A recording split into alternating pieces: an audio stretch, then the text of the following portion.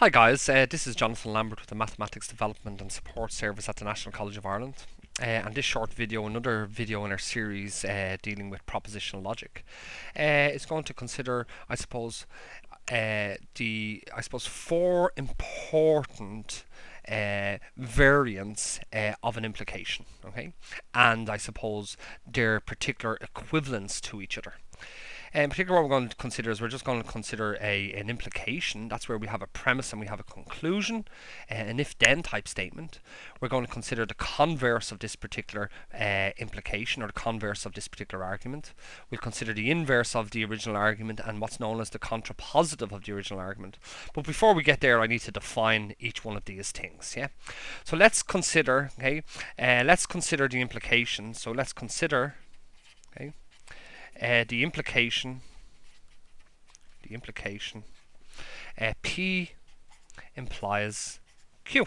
Okay, so this is just a straightforward implication where we have a premise and we have a conclusion. And don't forget, we know which way this works, okay, because we've defined the rules associated with the implication. And just from a truth table perspective, okay, for the implication itself. Let's just recap on this again. Okay, so we have a truth table. The implication takes in a left and a right operand, P, Q. The possible states that P, Q could be in simultaneously is they could be false, false, false, true, true, false, true, true.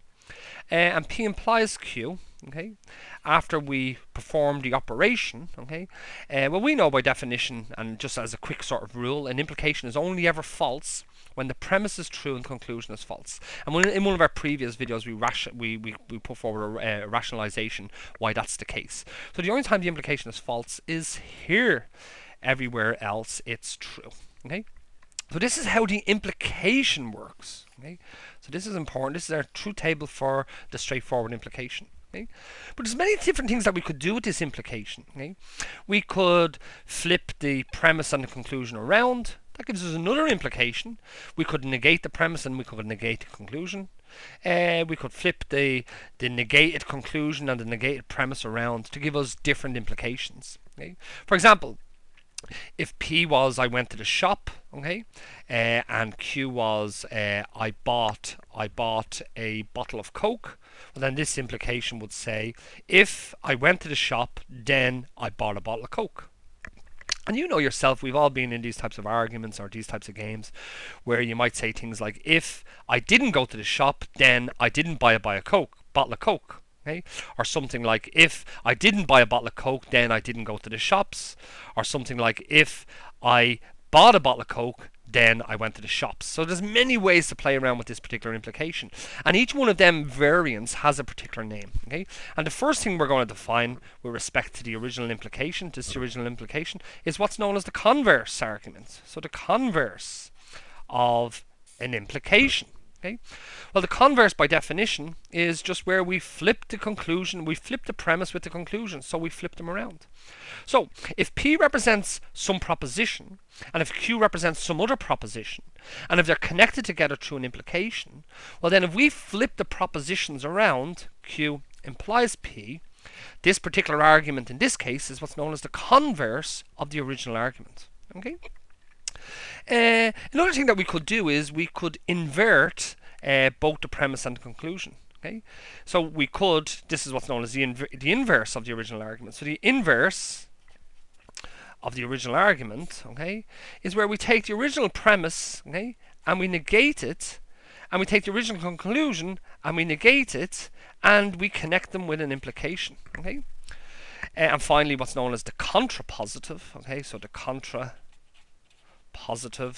okay, of the original argument, okay, is where we take the inverse, okay, and we flip them around. Or if you want to think about it, we take the implication, we create a new premise, which is the old conclusion, and we negate it. So we have the negation of Q implies the negation of P. So what we have here now is we have four implications, all based off the original. Well, three new implications, all based off the original implication. Okay, but we have that we've moved the premises and the conclusions around, and we've negated the premises and the conclusions with respect to each other. Okay, now. From an argument perspective, some of these particular statements are equivalent to each other, and some of them aren't equivalent to others. Okay, so I'm just wondering, out of all these statements, which statements are equivalent to each other? So let's consider the converse. Let's build a truth table for the converse. Okay, so let's consider the truth table. So the truth table for the converse. Okay, so what we're going to do is we know that the converse takes in a P and a Q. Okay, let's just build a truth table here. Okay.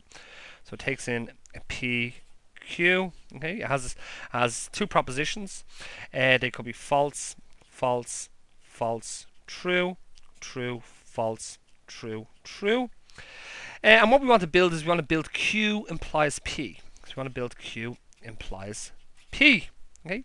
Now this time, don't forget the way that the implication works is that what's the logical values that are being fed in as the premise here, okay, are from the Q column, and the logical values being fed in as the conclusion are from the P column. Okay, so it's flipped around. So let's see what we have here. Okay, so we have when